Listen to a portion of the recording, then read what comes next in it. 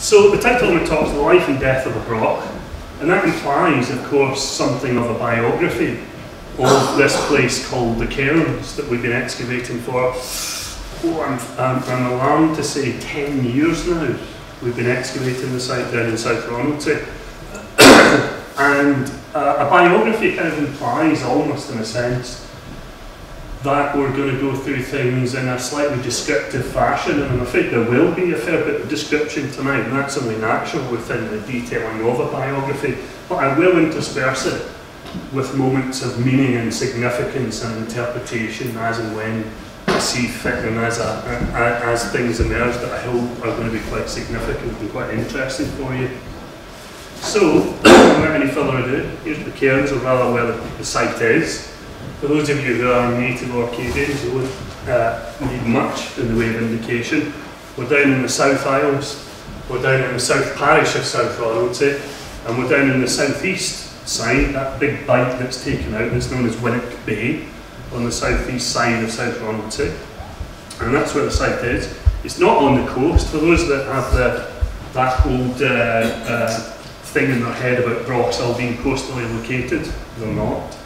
But having said that, nowhere too far from the coast in Orkney, and our site is maybe about 400 metres back from the sea itself.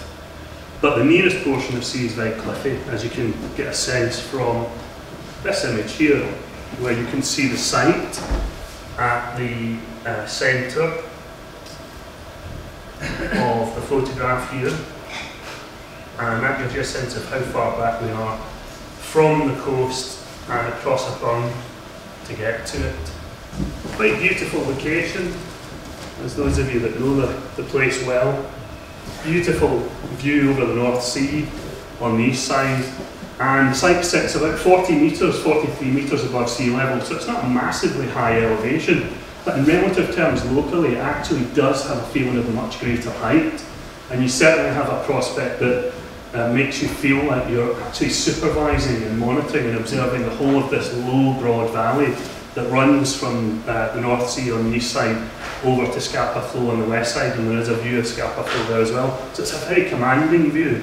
And also the position of the site, and this is something we'll talk about more shortly as well. The position of the site means that anyone looking up the slope in the direction of that site 2,500 years ago would have seen this very strong silhouette on the horizon, I think. And so I think probably a lot of that is part and parcel of the location of the site. We're not the first to excavate at the site. To fill you in a little bit of another part of the biography of the site. In 1901, the Reverend Alexander Goodfellow, he is the fine chap himself on the left, was excavating on this site. We've no knowledge as to why. We never had any explanation what drew him there. All we have is a more or less a sort of small half-a-page account in a fairly obscure journal, which some of you will know though, which is the Saga Book of the Viking Club, published in 1903. He tells us that he encountered what he called a weem. He was a good northeast lad, he was a good Dundonian, coming from Lochie, and so he would have used this word weem, which its root comes from the Gaelic cave, to describe an underground structure. And in the northeast mainland of Scotland, that's what they call, what archaeologists would call a souterrain, what we might call up here in Orkney an earthhouse. So he thought he'd encountered a souterrain. He described it fairly well in terms of the measurements, the dimensions and the shape of things. And one of the most important things he says to us is, not much was found. With typical antiquarian understatement, he said, not very much was found during the excavations.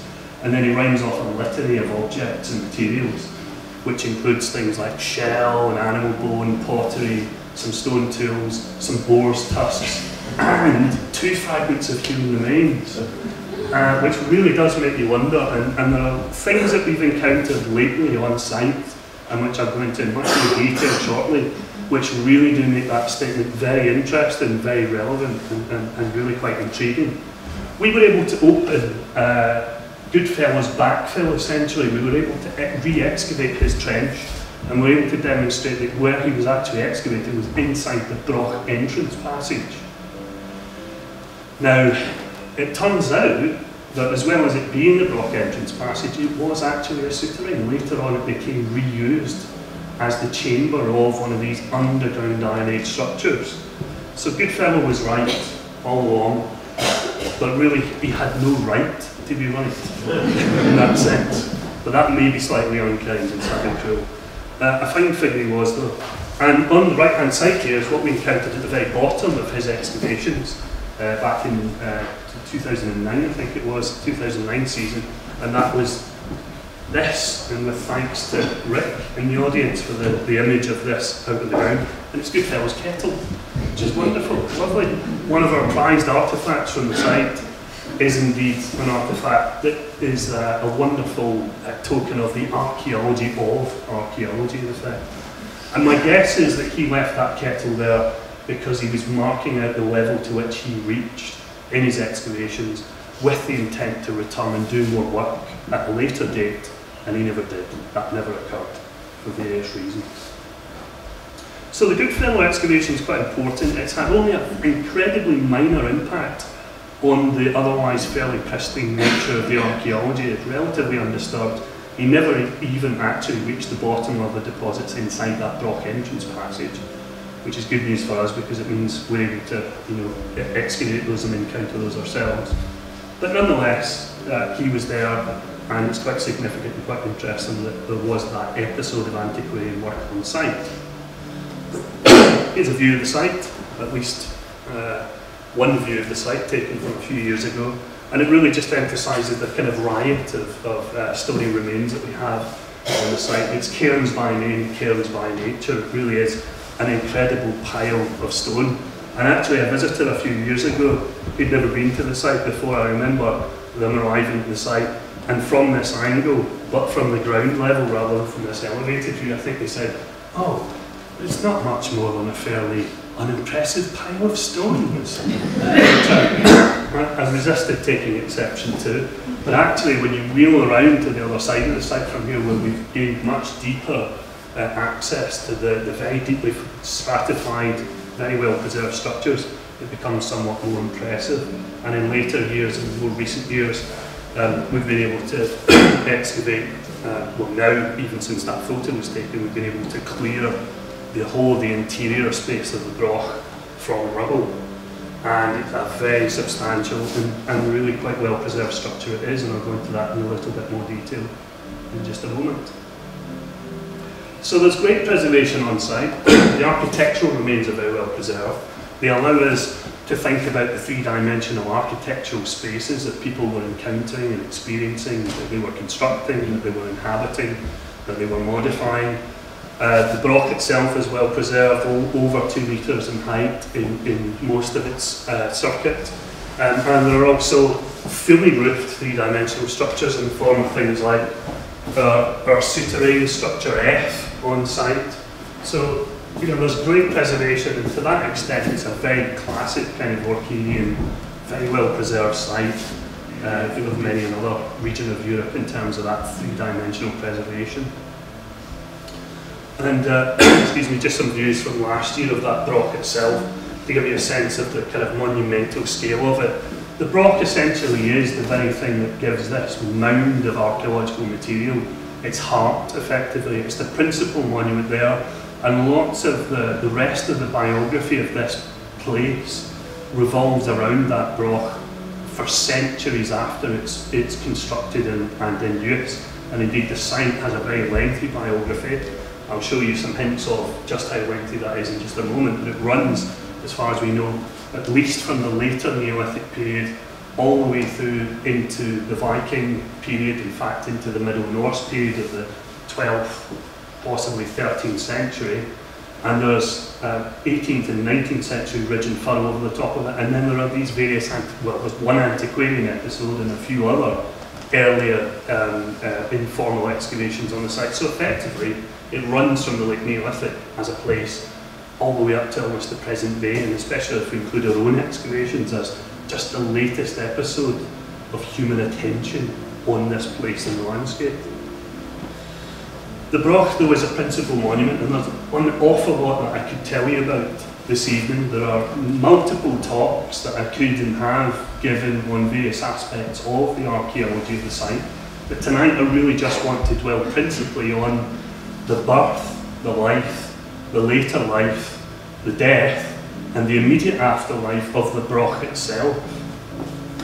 Having said that though, just for a moment, it's worthwhile reflecting on some of the later structures that we have. In the immediate aftermath of the Broch, the site remains occupied. In fact, if anything, it seems to almost go into an even greater burgeoning episode of activity. There are all sorts of later Iron Age, post-Broch, late Iron Age structures, features and buildings strewn across the remains of the Broch itself, and also cutting into the Broch and truncating the walls of the Broch in a way that's distinctly un-Orcadian for the Iron Age.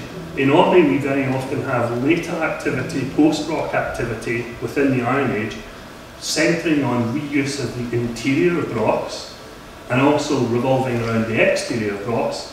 But what you very seldom get in Orkney is actual literal truncation of the fabric, the building fabric of the Broch itself by later buildings. So at the Cairns, if you think of the apple, I did this in Edinburgh as well. I'm so used to giving this analogy that I trip myself up with it all the time. If you think of the Broch a little bit like an apple, all round the circumference of that apple there will be little individual bites taken out of it. And into those bites, as it were, in the Broch, in the case of the Broch, there are later Iron Age buildings. That's distinctly un-Orcadian, and where you see that much more in evidence is in the aftermath of Brochs in Caithness and in Sutherland, where you do very often have interference, as it were, in the built fabric of the Broch itself. So that's may or may not be interesting or relevant that obviously we're in the South Isles of Orkney and we're that little bit closer to Caithness and Sutherland. So clearly Orkney, the South Isles of Orkney gave that tradition to Caithness, of course, clearly, rather than the other way around. And here's my colleague Dr. James Moore just excavating one of those lovely later Iron Age features, a large hearth with its lovely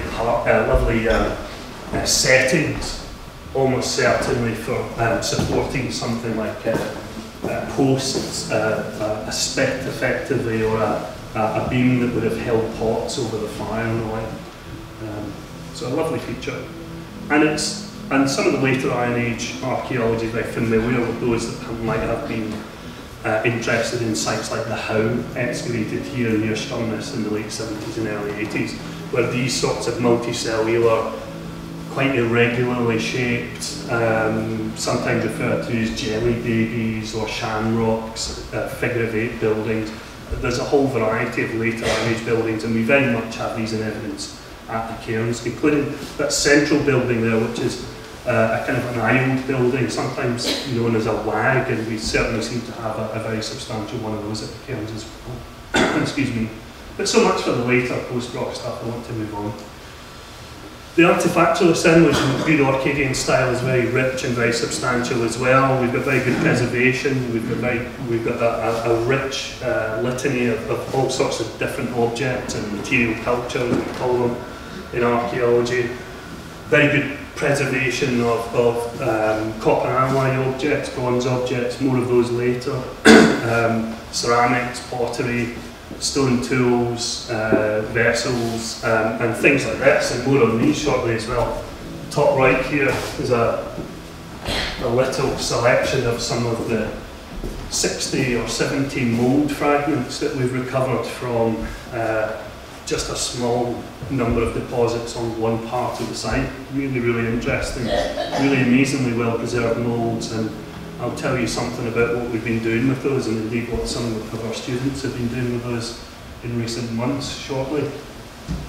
And the usual multiple stone tools. The Northern Isles of Orkney and Chevron in particular are well known in British archaeology for the prolific stone tools. They're often the bridesmaid, as it were, to other types of object, but they're actually full of interesting information, full of insight into people's day-to-day lives for us. So we shouldn't relegate them to the dustbin of mundanity, but actually appreciate them for what they are, which is the everyday tools of everyday people.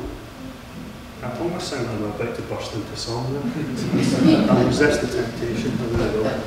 And then a whole range of different ceramics, some very coarse.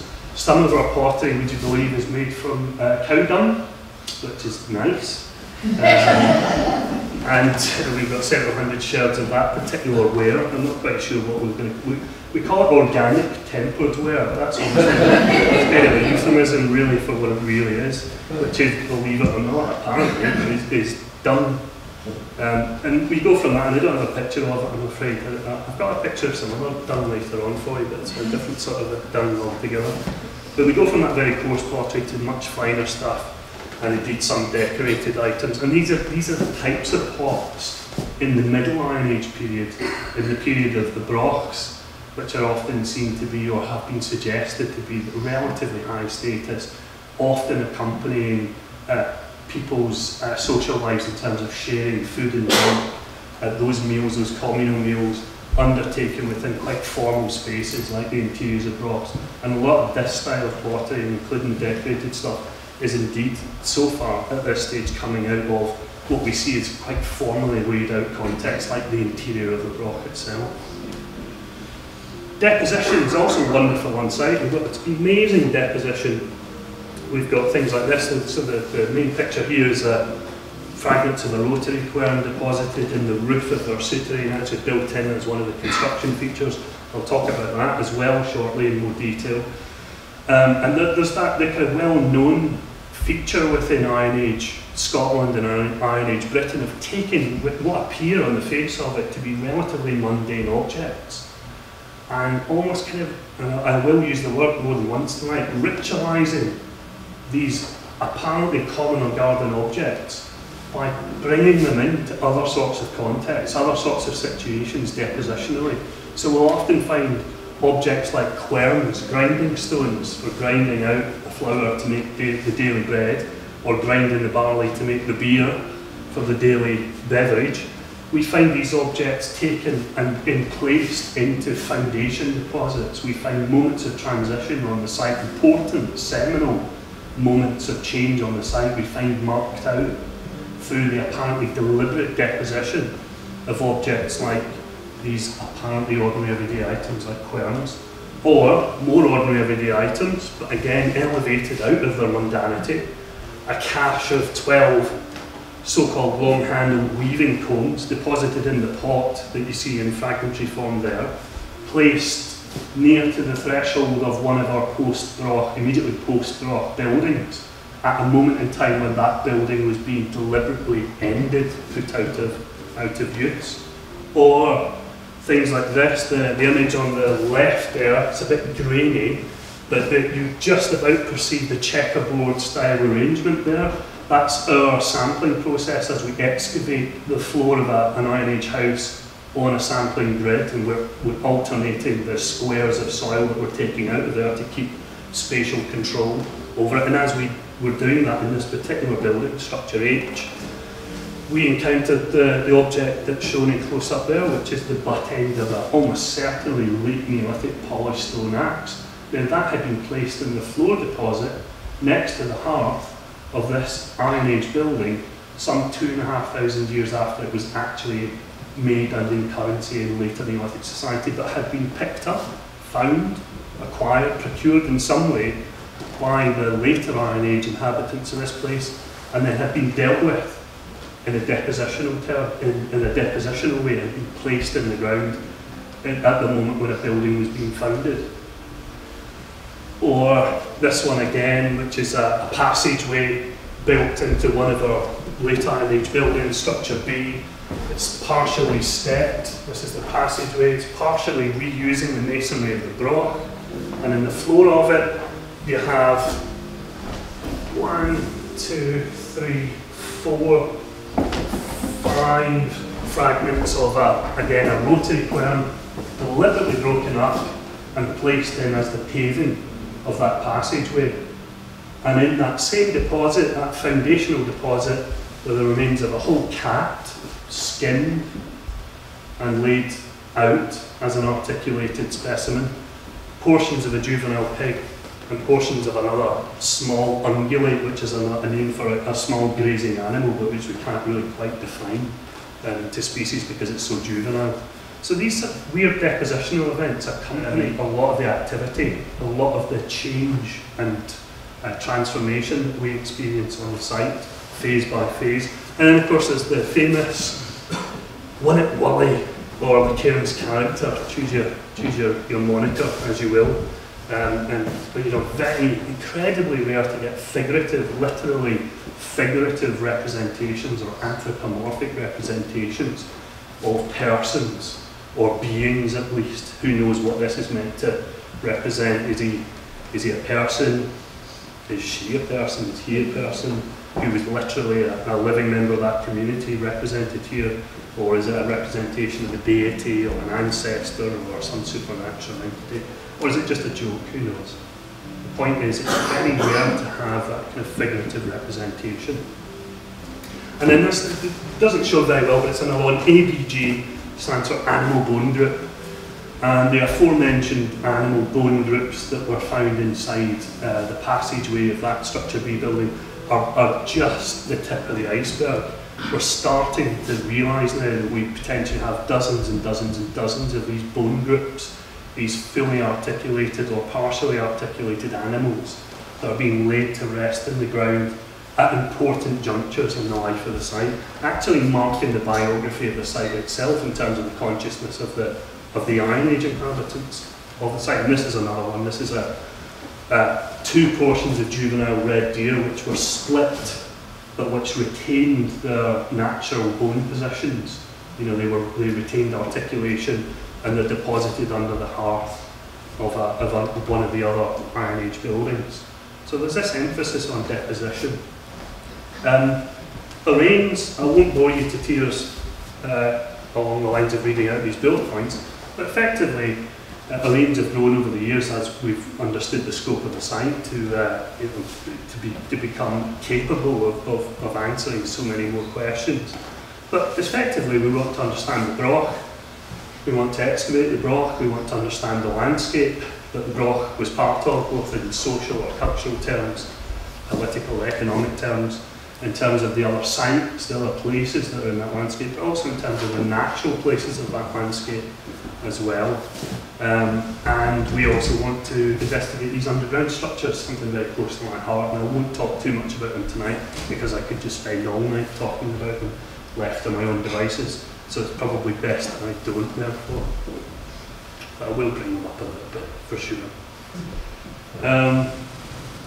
And it's worth, at this stage, simply reposing the question that I have in my head quite often, and that's, why dig another Broch? Why do another Broch at all? What's the point of it? I hope to be able to show you the point of it shortly, but at this stage it's worthwhile recalling or recognising that it's never really been the case that anyone has fully excavated the full suite of occupation and flow deposits from inside of a Broch, from the very end of its life use to its very beginning in the modern era, with the full suite of scientific, methodological, analytical and theoretical tools that are now available to contemporary archaeology. No one has done that any time recently. Even the wonderful excavations at Old Scatmas and Shetland stopped short of excavating the in situ earlier primary floor deposits inside the Broch, simply because there they wanted to put on display some of the very wonderful architecture that they had there, and there were two subsequent phases of buildings constructed inside the shell of the Broch which prevented them from getting to the in situ floor deposits. So when people say to us, well, why dig another Broch? Hasn't it been done before? Don't we know what was happening in the Brochs? Haven't we established what they were for? Don't we know when precisely they date to?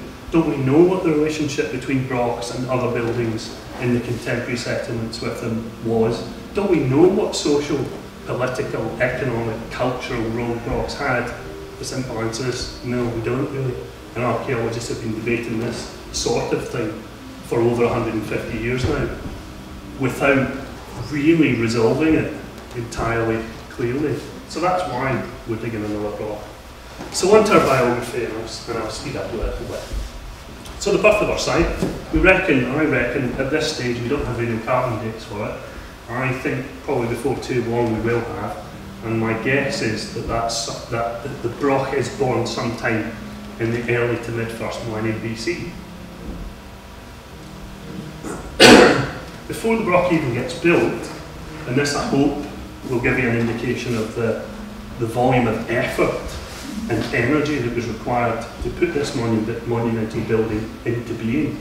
Before the Broch ever gets built, they're having to really work the land, they're having to transform the landscape in order to construct this structure. Before they've even potentially acquired the building materials and brought them to the location, the 1,500 to 2,000 tonnes of masonry that is reckoned to have involved. Before they get there, they have to make a big change to the landscape in various ways.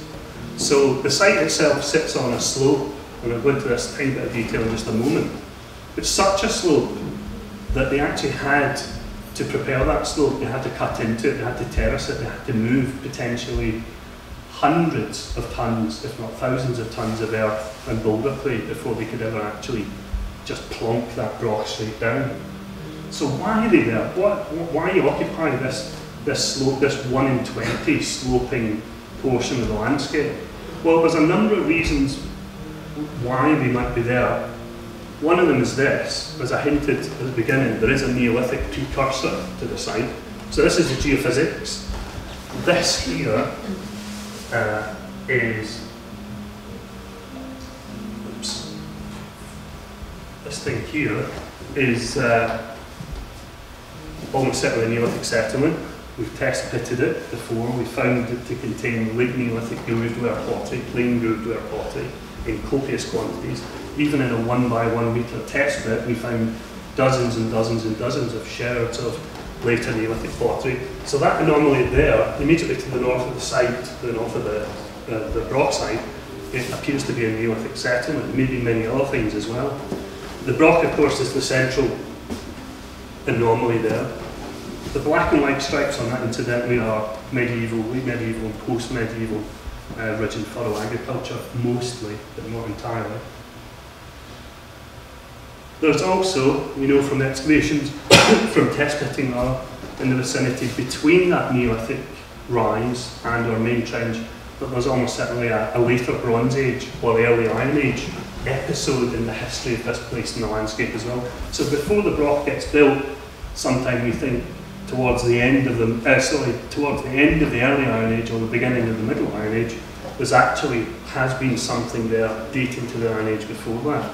So you get a sense almost of the biography of this wider landscape moving from north to south over time. It meanders, there's a ribbon of settlement that meanders or drifts in a linear fashion, really I should say, from north to south, from the late Neolithic through to the Middle Iron Age.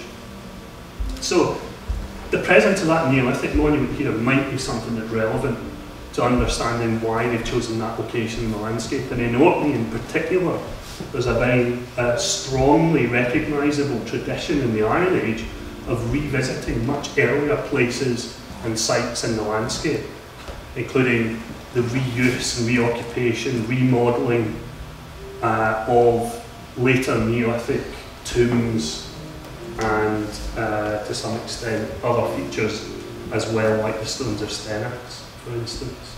So it might be that they're interested in acquiring a relationship with the remains of the Neolithic locally, and one might guess that that might be tied into inheritance, ancestry, claims over land and tenure, the ability to point to somewhere that's clearly of antiquity, of deep antiquity, and be able to say, this landscape is our landscape because we've inherited it from the people who were here before, the people who are our ancestors perhaps. That may be part of it.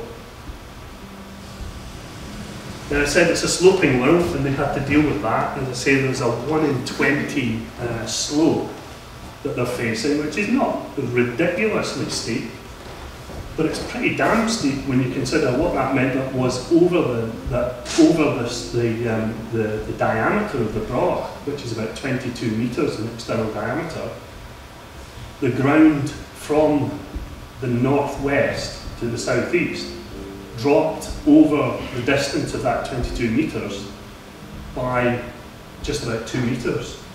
So that's an incredible drop in height to combat in order to create level plots. So basically what they've done is they cut upslope I think probably vertically down, and then dug down maybe 2 metres or more, and then scalped the ground across to create a level platform, a terrace effectively, onto which they've then started to build the Broch.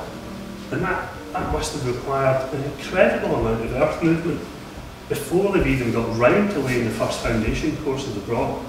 So it just gives you a sort of insight into the seriousness of the endeavour. And the reason that I can say what I've just said with relative confidence is everywhere that we've excavated on the outer circumference of the Broch, and where we've reached the base, the footings of the Broch wall, around 3 locations around the circumference of the Broch, we've actually taken readings using our total station, etc. So we've surveyed them in, and the foot of the Broch in all cases is within 2 or 3 centimetres of each of the 3 locations. That's despite the fact that the natural slope is different at 1 to 20. So it stands to reason they must have built it, they must have cut down and built this terrace before putting the Broch down. And everywhere where we've encountered the very base of the Broch, we can see they've scalped away any topsoil, turf, any earlier archaeological soils that were there, placed the Broch straight down on the natural glacial till. So they really have prepared that ground surface in a really quite thorough and effective manner. And what do they do with all that soil and earth? Well, the basal 2 metres of our Broch is a little bit of a sham. It's what they call a solid base Broch. That's to say that the chambers, the galleries that you expect inside the thickness, the wall thickness of a Broch, they don't start in the case of our Broch, and in the case actually of most Orcadian Brochs, until you get to about 2 metres in height. So the basal platform, basal 2 metres platform of the Broch is composed of solid material. But it's not composed of solid stonework right the way across the wall thickness. It's got this stuff in it. Where our Pictish archaeologists, that's to say our later Iron Age occupants of the site, have dug down through the Broch walls, as I discussed earlier on, they've actually revealed in truncated form. So here's the Broch wall, here's the outer wall face, here's the wall thickness running off into the background. They've smashed through that Broch wall in order to create their building, and in doing that they've given us on site a sneaky peek of what that wall is made of. We're able to see into the wall thickness, and it's the boulder clay, it's the soil, it's the earth, it's all the bruck that was dug out of that terrace has been dumped into the wall core of the Broch in its basal 2 metres. Maybe not all of it, because there would have been a lot more earth probably than is contained within effectively the casement wall of the foundations of the Broch. Nevertheless, a fair bit. So that's quite interesting in terms of what they're doing before the Broch ever gets built. And they've got ready supplies of stone, they've got vast quantities of stone in the neighbourhood, they've got lots of stones for making stone tools on the beach nearby Orkney. And they've also got some really pretty mighty slabs and blocks of masonry that they can use for things like, or massive lintel stones, about a dozen of which were used to span the roof of the single entrance, east-facing entrance that led into the Broch. And just to give you a sense of the size and the monumental nature, we're almost talking about megalithic construction here. So of course, in order to move these collapsed lintels that still remained in place, partly choking the entrance passage of the Broch, we had to get a machine in to help us to do that. Now, one of the first features that they create when they're building the Broch, as we now know, as we know from 2015 season excavations, is an underground structure. What is normally known in the archaeological parlance, or certainly in Iron Age studies, as a well, which is again a very mundane and very prosaic and really quite relegatory or dismissive term for really just what a sophisticated and interesting piece of architecture this feature and features like it actually are. This so-called well was constructed, we can tell, as one of the primary features of the Broch. That huge earth movement that they've undertaken actually brought them closer to the head of the bedrock in order to construct this thing in the first place. You'll see that I have put ditties around the term well, and I won't go into huge details this evening, but suffice to say, I'm rather sceptical that these are normal, ordinary, everyday wells, and anyone who's familiar at all with the archaeology of Minehow, excavated between the years 2000 and 2005 by us, the archaeology institute as we are now, will know that actually they can be accompanied by some pretty amazing deposits and activities, suggesting that they're far more interesting and powerful places and features than just simply for drawing off water. But it is what it is. It's a feature that's constructed down as one of the primary features of the Broch itself. It was full of water when we first encountered it. That's a picture of us pumping out some of that water from a few years ago. This coming season we'll be undertaking the full excavation of the deposits in there. So that'll be very interesting to find out really what's going on. The well is sealed only by the uppermost occupation deposit of the floor deposits inside the Broch, and that means that it appears that it was retained as an accessible feature throughout the life of the Broch. So despite the fact that it's constructed at the very beginning of the Broch, they ensure that it remains accessible throughout the whole of the subsequent biography of that Broch, possibly 300 or 400 years of life years, maybe even more. And it's only the final floor deposit that seals that well. And in fact, one of our animal bone groups, a vertebral column from a juvenile cattle, was deposited on the lid, on the closing slab of that well structure. It's got steps down into it, and it's worth telling you right now, it appears in the northern half of the Broch, and the stairs that descend down into it are running in an anti-clockwise fashion, which is kind of intriguing given what I'm going to tell you in just a moment, I hope. As I said, lots of parallels for these sorts of things. They've usually been excavated like potatoes in Iron Age excavations. They've not been treated with a great deal of care and attention.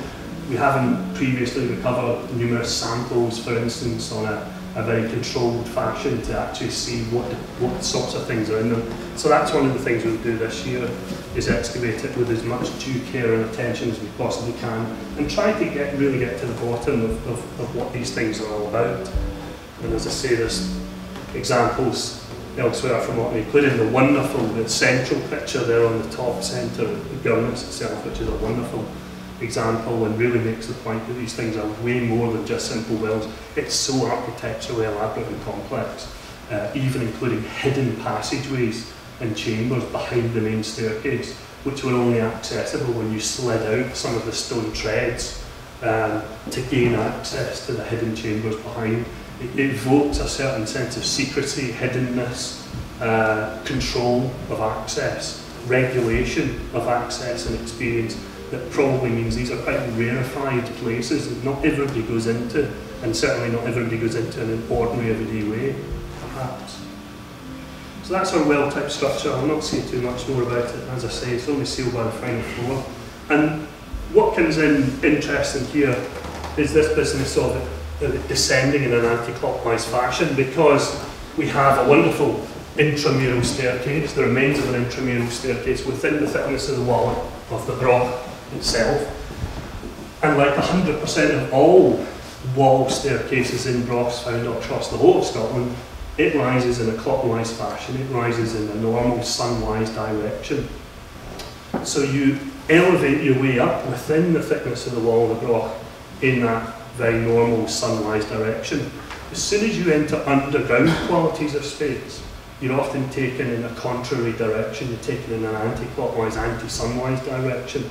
And that's another element of the weirdness, suggestive of the strangeness, the dizzying, disorientating, abnormalising experience of these underground structures, in my view.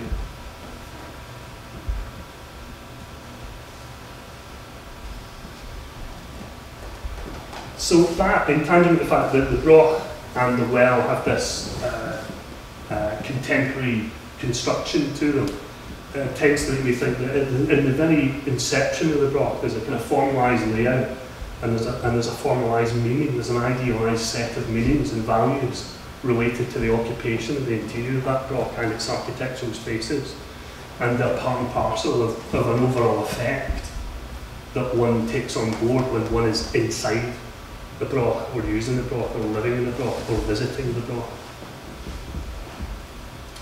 And even if these underground structures are nothing more than the resources, the effectively storehouses, underground storerooms, cellars and the like, for sustaining that mass workforce who are assembled to construct the Broch.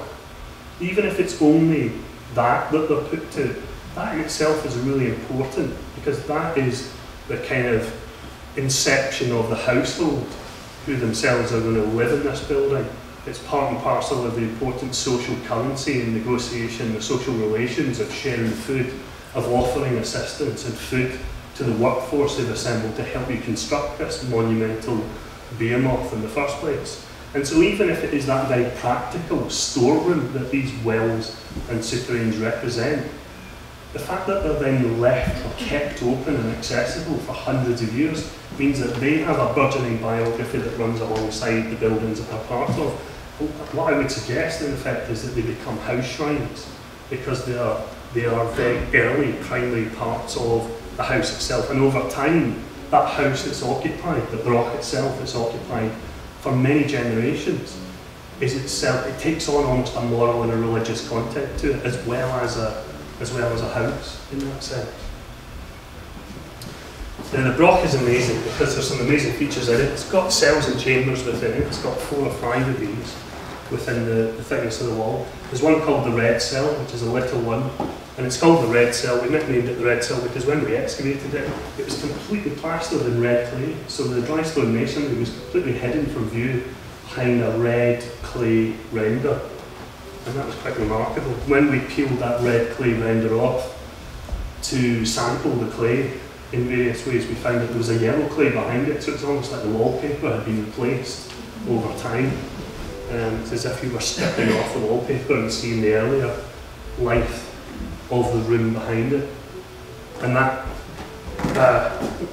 cell is a tiny one over here, relatively tiny up here.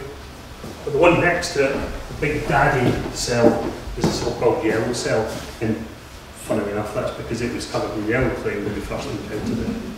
And that's it there. And it even had, in the midst of that yellow clay, it had things like shells impressed in patterns into the surface of the clay, presumably in a kind of design format. So there were little chevrons or diamonds of arrangements of limpet shells pressed into that clay.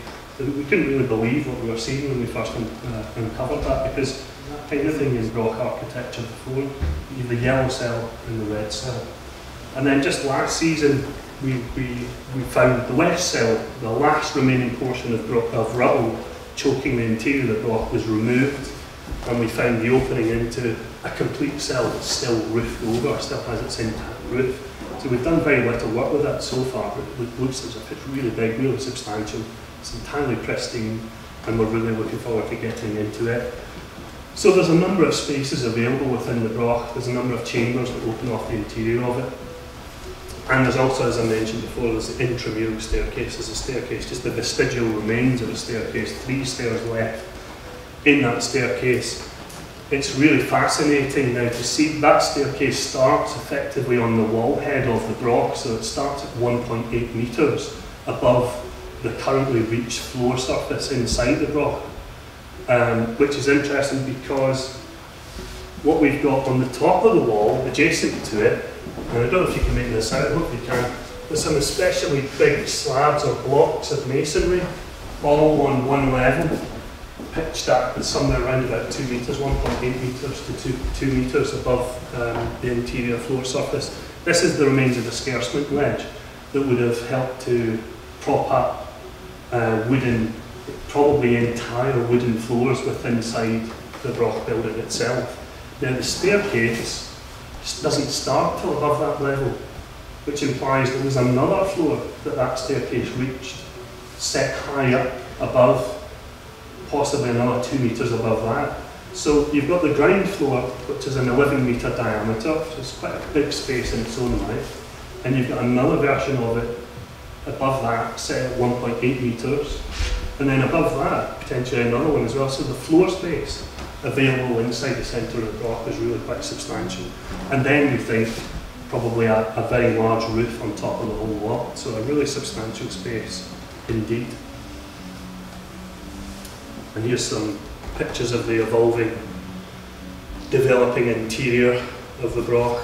We're starting to get a fixity, a proper understanding of the architectural layer. We're recovering the uprights, the orthostatic partitions and compartments that have been set up in the interior of the Broch and which reflect the use of the space. They demarcate rooms and chambers and cells within the space of the building. And we can even therefore kind of recover something of the flow of movement. Hopefully you can make out the lurid arrows indicate the sense of movement. So here's the main, just south of east facing entrance to the Broch. You pass through a very stout wooden door. There's an inner entrance passage which would have regulated your movement forward, another corridor effectively. That corridor then turns a corner in a left hand direction through between a wall and uprights, and then there's a door that allows you to enter into a southeastern room set against the Broch wall interior over here. Or you could continue on into a southern room here. There's a door here that leads into a northern room. This northern room is a much wider, apparently less differentiated arc of space set in the northwestern side of the Broch. So all of that seems to be undifferentiated. And there's the entrance into the well.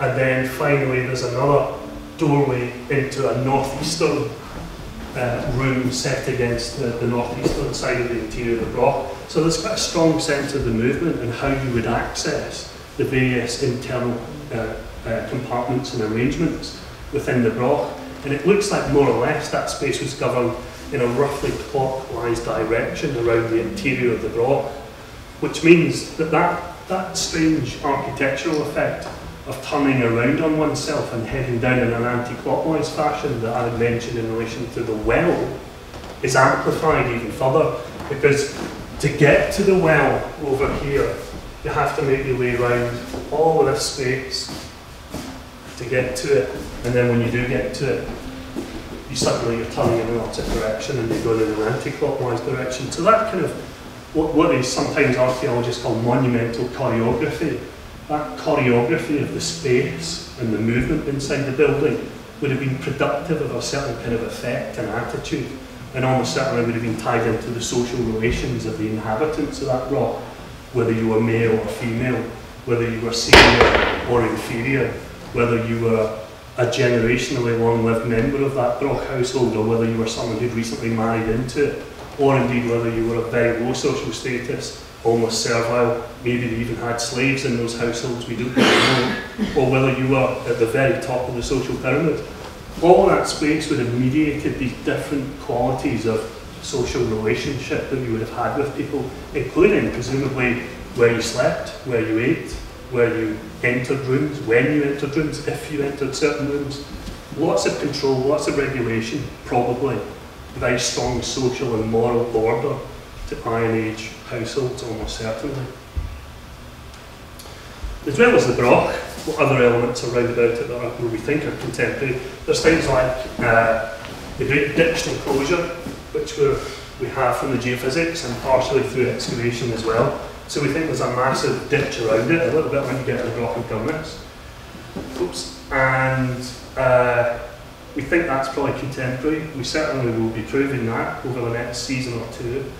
Here's a picture of the upper elements of some of those ditch fills potentially on the northern side of the site. And ditches are massive, they're monumental, they're boundaries, they're not just defensive, we think, in the Iron Age, but also demarcate those that are inside from those that are outside. They help to foster a sense of identity, a sense of community. There are weird places in terms of deposition. There are fragments of human remains are sometimes deposited in them. Objects that come from exotic areas of the world find their way into it, including ranges of Roman objects, objects from Shetland, which, yes, I did say it's an exotic place, but relative to Iron Age Orcadians, it wasn't Orkney, so therefore I'm calling it slightly exotic. But you know, things like steatite, soapstone that's only found in Shetland, these are the types of objects that are finding their way into ditches. And archaeologists tend to think that's because when an object is at the end of its use, it doesn't come from inside that community, you have to deal with it in a very specific manner, maybe in a ritualistic manner, maybe depositing it in what anthropologists would call a liminal place, a boundary, neither inside nor outside. I'll leave that to permeate and for you to cogitate over at a later juncture. It doesn't really matter too much, but it's one of the contemporary elements. And this, you make no head nor tail of this whatsoever, because at this stage we can't make really any great deal of head or tail of it either. But it's the extramural settlement. It's part of the complex of buildings that lies between the Broch and the ditch of the enclosed space around the Broch itself. Suffice to say, we think there's a very substantial village, kind of like the way that Gurness is put on display to the public today. So those we think are contemporary elements, but there's a great debate in Iron Age studies about just how contemporary these villages are. Here's some pictures of some other ones that have previously been excavated from Gurness in the top left, Lingro not far from Cutlaw, of course, down at the Scapa distillery, more or less bulldozed in the 1980s. How fully excavated in the late 70s, early 80s, and Midhead, of course, on Rousey. And you can see those complex arrangements of buildings around them. There's a debate in Iron Age studies about how contemporary those villages are. Because if you think about it, before our Broch was put there's an early Iron Age site there, but it's probably only it's probably only a little hamlet, a couple of buildings. We also know that there's another early Iron Age settlement 500 metres to the southeast that we previously excavated down closer to the bay. So we think that these dispersed settlements in the early Iron Age, late Bronze Age, early Iron Age, and when you get to the middle Iron Age, we suddenly go bang, everybody converges around these Brochs, so it would seem, and you have this nucleation of settlement, as it's known, this centralisation of settlement. And what we want to do is understand what the process of that is, what are the reasons for this. Why on earth do they change? Why do we have this oscillation in the landscape from being quite far flung out in the landscape to coming together in relatively large numbers of people? So that at Gurness, it's been estimated by John Hedges that the community there could have been anything up to 350 people or more resident at Gurness in its heyday. Okay, the life of the Broch. The life of the Broch, or at least the later part of the life. You can never recover a full biography of an object, thank you, an object or a person or a place in archaeology, really. But nevertheless, there will be a fuller biography to come when we get through more of the excavation as seasons go on. But what we can reflect on is at least the later life of the Broch. And we can do that because of the excavation that's occurred on the inside of the Broch up to this date. And the wonderful thing is we've got what appear to be very well preserved floor deposits or occupation deposits inside the Broch. So this picture, just a picture, an overview of floor deposits inside the Broch.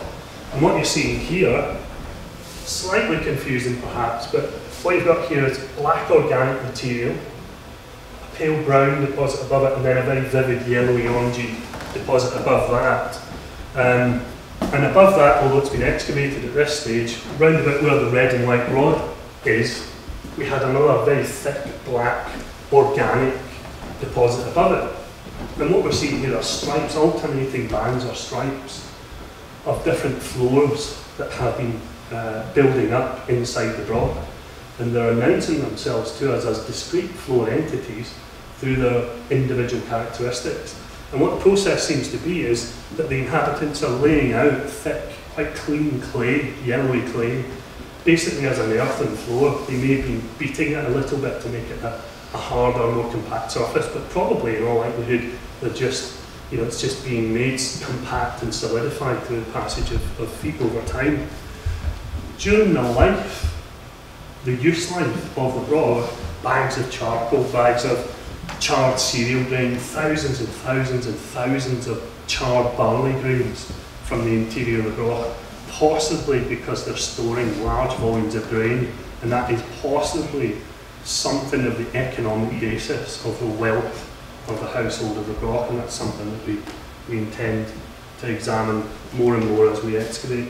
So there's lots of these environmental remains, there are pottery fragments, there's lots of critters, there's lots of microfauna, as we call them, lots of mice and voles that are sitting there eating the stuff. There's cat bones in there as well, so they didn't have all their own weight, you can see. And there's lots of micro artefacts like this Tiny glass bead, yes, that is a 1p piece, and yes, that is a polychromatic glass bead. That's to say, a deliberately multicoloured bead with an opaque yellow pasty glass and a translucent ultramarine glass, and it's almost certainly broken from a Romano-British bracelet, which is the type of artefact you normally see those colourings in, and then it's been refashioned into a tiny little glass bead, just a third of which is preserved.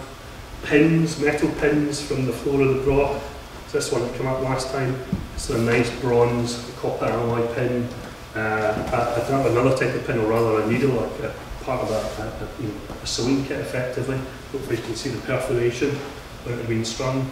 Objects like this, and I'm not entirely sure what they are, but they're found fairly prolifically in Iron Age contexts. Some kind of strap or edge binding or mount of some description, presumably, or actually a pegged piece, suggested that they're sometimes used. Anything from boxes of a ubiquitous nature to musical instruments to parts of weaving tools or kits in relation to things like looms and the like. We're not really sure, but this is a penny detritus that's coming from the Broch interior. Now, structure K, just contemporary with this later use of the Broch, we think, or at least an episode in structure K. This is one of the extramural buildings, but it's partly built over the infilled remains of the ditch, which had filled up by this point late in the life of the Broch. Structure K is really interesting because of what was coming out of it. There's things like pins, that you can make out a fragment of a bronze pin, but there's also evidence for metalwork in the form of whetstones. There are furnaces for smelting iron and smithing iron, and there are these things, dozens of them, dozens and dozens of them, these moulds for making bronze jewellery, for making copper alloy jewellery. This is a penannular brooch. You can see the two heads, the terminals rather, and the ring and brooch. This is probably a simple ring, bronze ring. This one's been used to make. And one of our master's students, Ben, who's in the audience, it's wonderful, he's going on to do a PhD soon. He's won a scholarship to do a PhD somewhere else. But that's good. We wish him great fortune and good luck, and great amounts of enjoyment in his new PhD career to come. But Ben's been involved in lots of work on these moulds, including in three-dimensional. Oops. It's not picking up the video. Doing little 3D renditions of the moulds. And dare I say it, I don't want to dwell on this because my ugly kipper will come up in a minute and it'll show my face. But I just wanted to show you a part of this video. I'll leave it at front.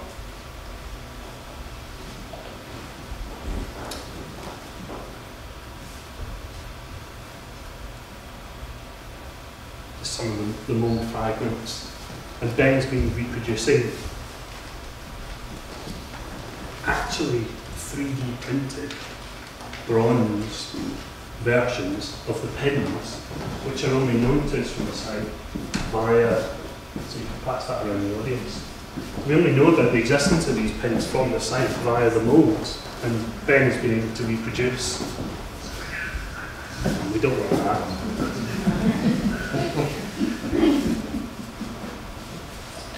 So the old age of the Broch, it's getting a bit on now, probably mid to late 2nd century AD or onwards. And there's a series of deposits, there's some weird stuff going on in the Broch.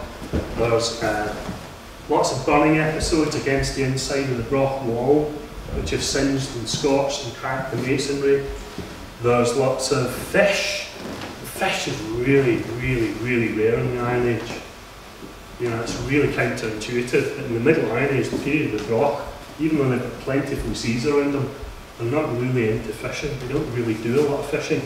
And the fish that are found are usually in very small deposits on Iron Age sites. The tiny saithe, the sprats of the saithe, or the silics in the local vernacular, there's not very many of them.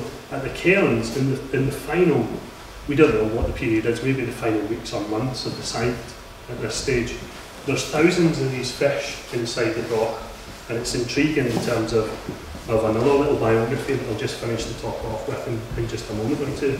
But lots and lots of fish bones from these later stages, and what we think they're doing is that the burnt episodes, which are really devil may care, they really clearly don't care about the long-term structural integrity of the Broch any longer at this stage, because what they're doing is scorching, discolouring and cracking the masonry of the Broch internally, so clearly they're not interested in that long-term life of it at this point. But the fires seem to be associated with the fish bones, of thousands and thousands of fish bones, and what it looks like they're doing is trimming the heads and tails off, and they're splitting them and they're smoking them up in the Broch itself, and possibly also boiling the livers to procure oil for lamps and also for making leather more supple and things like that, which are all ethno-historically attested in Orkney and in Shetland.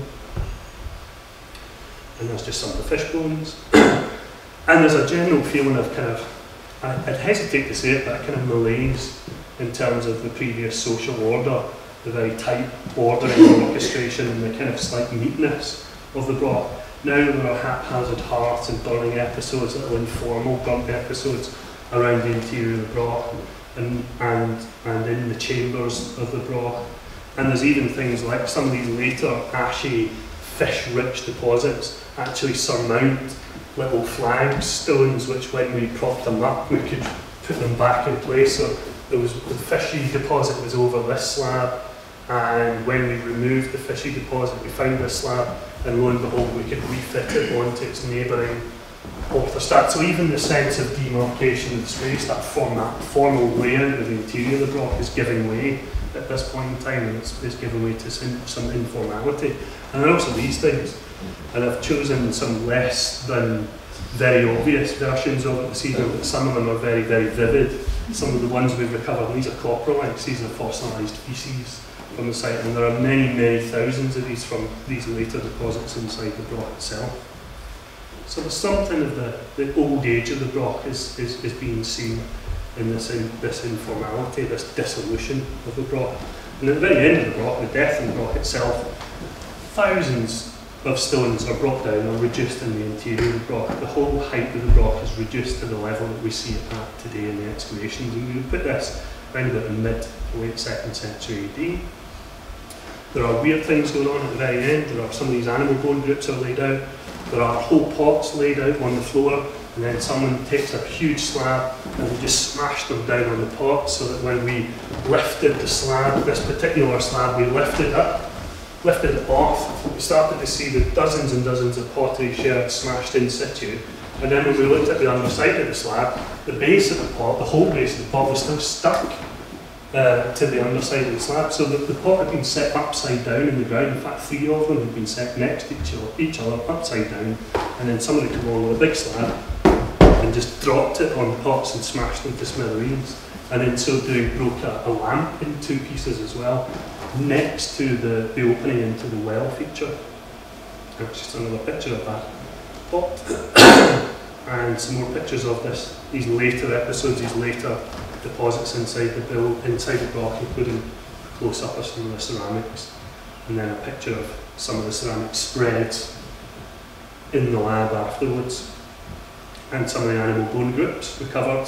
So whole portions, articulated cattle, sheep, deer and the like, laid out apparently just before they start to fill in, the way that we fill in the Broch interior.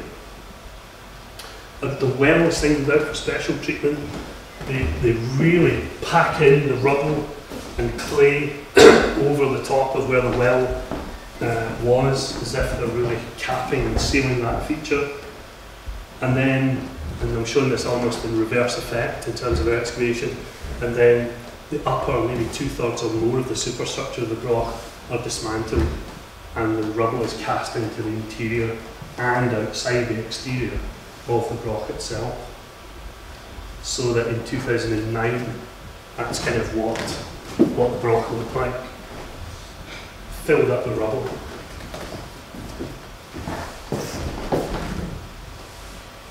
So that's the inner circumference there.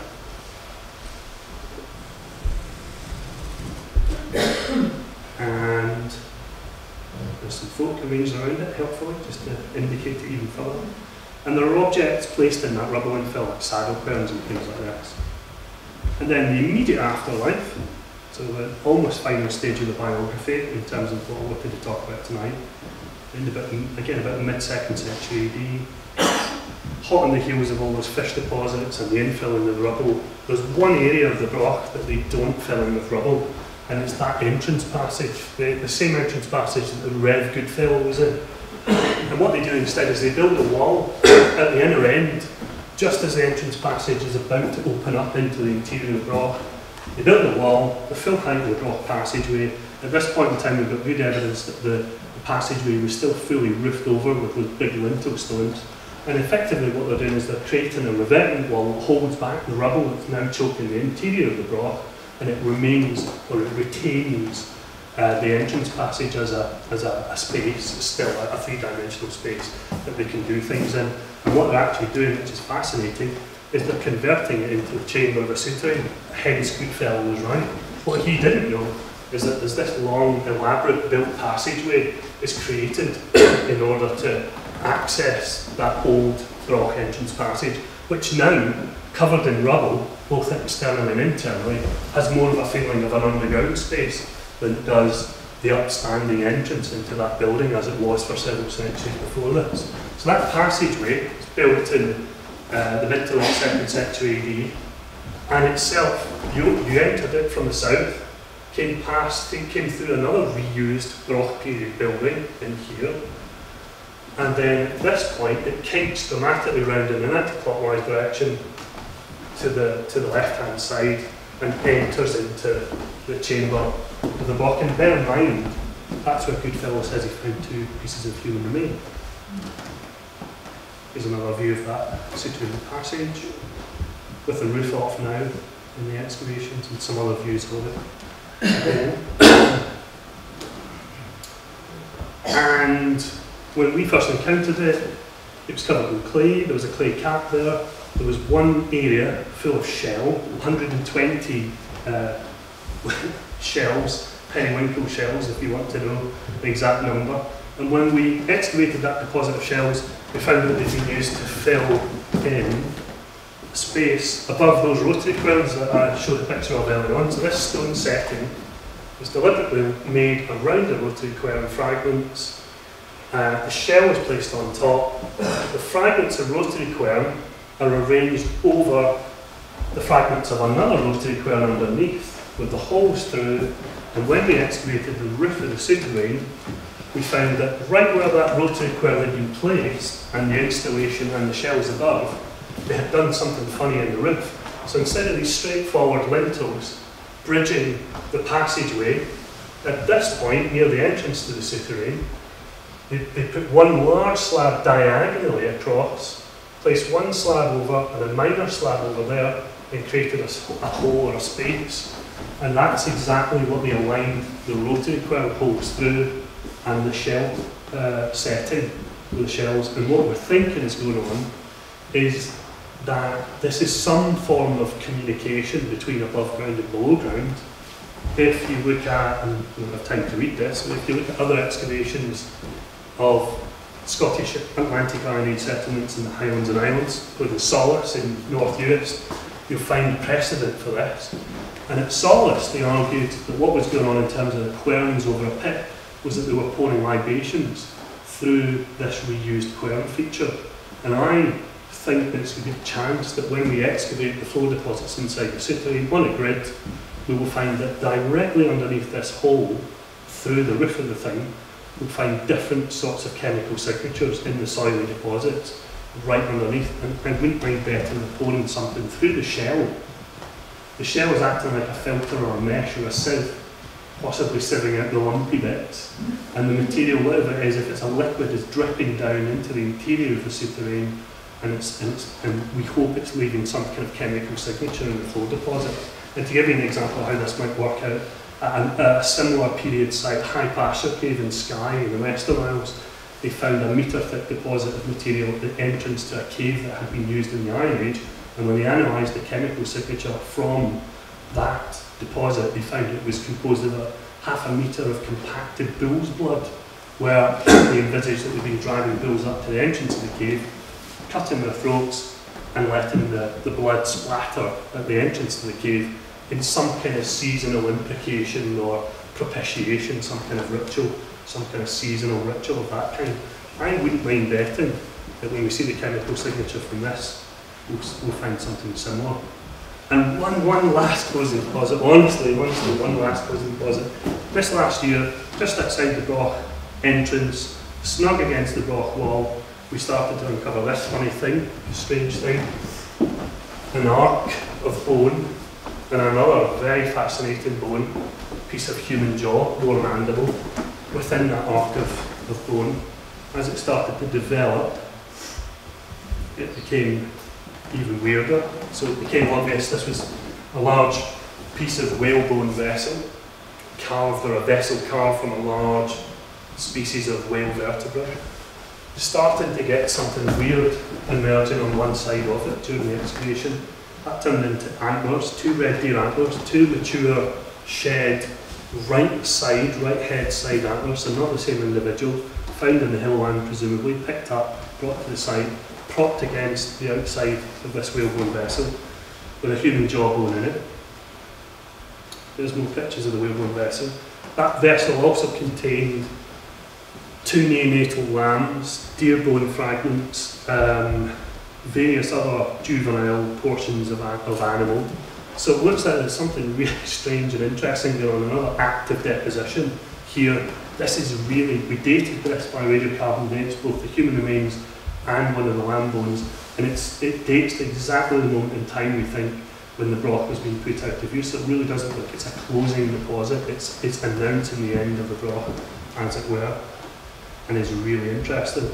And to top it all off, some of the biographical details of the individual, the human individual, can be recovered, because locked away in his jawbone, when we came to radiocarbon date it, we could find that he had high marine protein levels in the bone chemistry. In other words, he had been consuming fairly large quantities of fish.